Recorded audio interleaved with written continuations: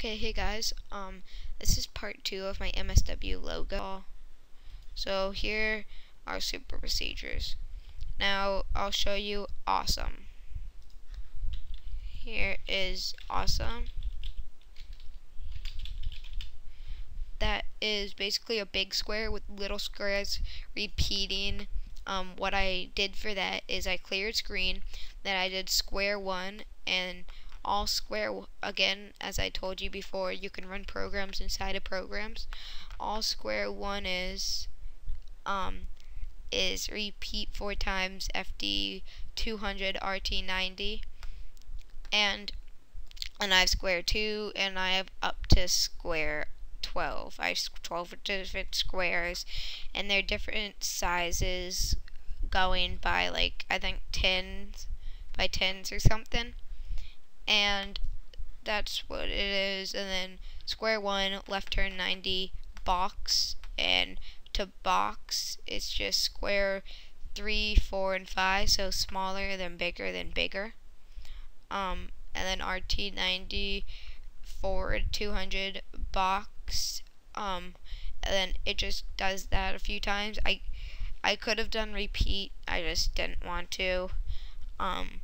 And that's just telling it to do a square, and then at every corner do box, which is right here. That's kind of simple. Squares, because square is probably the most simple shape, unless you consider a line the shape. Then a line is the simplest shape, but a square is pretty much the most simple shape and logo. Awesome 2 is really nothing. It's just the same thing, a little bit bigger.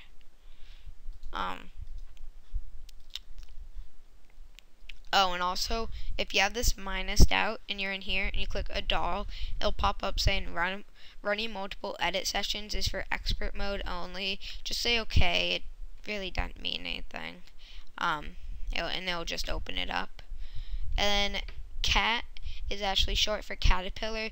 No, I like to keep my names for my programs pretty short. I don't know what the limit is for the name, but I mean, I can type in flower space garden, so I mean, I wouldn't go very far because then it's just hard to memorize. But also, if you did a program and then you saved it, then you opened a new one, and you opened a new MSWLogo and did other programs, you have to open if you want to run the old program, you have to open up that old program, or you can go into the old program, click a doll, and then copy the code and paste it into this doll, and you can type in that program. Now cat is pretty complicated. It's short for caterpillar. If I type it in, there is a caterpillar. I mean, the shapes aren't complicated, but it's a complicated code. It's really long. I mean, I probably could have used repeats out nowhere, but I don't think so because a lot of stuff is different. Clear screen, PU. I don't know if I told you in the last thing, but PU is pin up. So if I say forward 40, then PU, and then forward 40 again, and then and then pin down, and then forward 40, it'll make a line. And I don't know what happened to my little triangle. Let me check my code real quick, because I know there's a way to get away your triangle, but I forget what it is. I think it's like T, I don't know, but there's some way to get away your triangle, and I just did. But caterpillar is really long. It's just telling it to do boxes, then turn certain degrees, and do different size boxes. Then the tail was actually pretty complicated because I didn't want the little square to be on the top. I wanted it to be at the bottom and on the left, not the right. And that was not the most complicated part. The most complicated part was the eyes and the mouth. I'd have to say that was the most complicated part of this procedure, because if I go to cat, as you can see, I had to go like exactly in the middle and do these even, and that was hard to position my turtle right, especially when you don't have a turtle. I think it's turtle away, T down, T.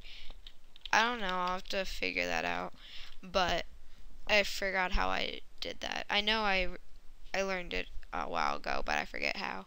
And that's just a caterpillar, and that's squares. I mean, I have better ones, like here's Coolio. That's basically enlarged version of how I made the square with these, and smaller version around the edges. This is a large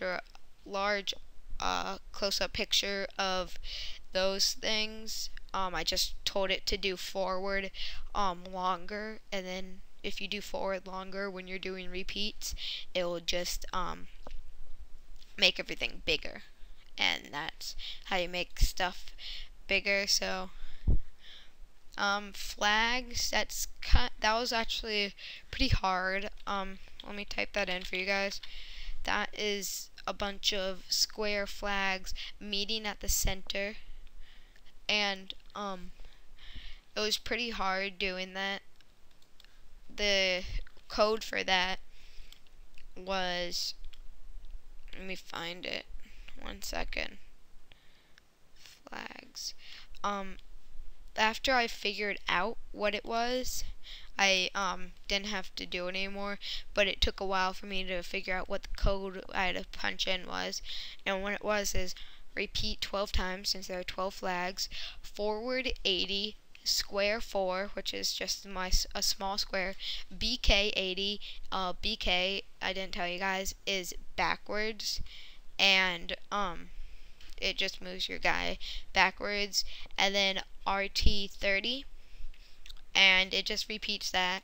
And basically what it's trying to do is, if you follow my mouse, go up, make the box, and then it'll come back right here, go backwards, right turn a little bit so it's pointing in this direction, and then do that again, and it just repeats that 12 times.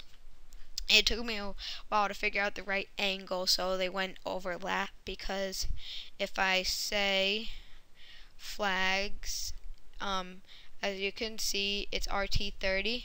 Say I did RT10. If I say file, save and exit.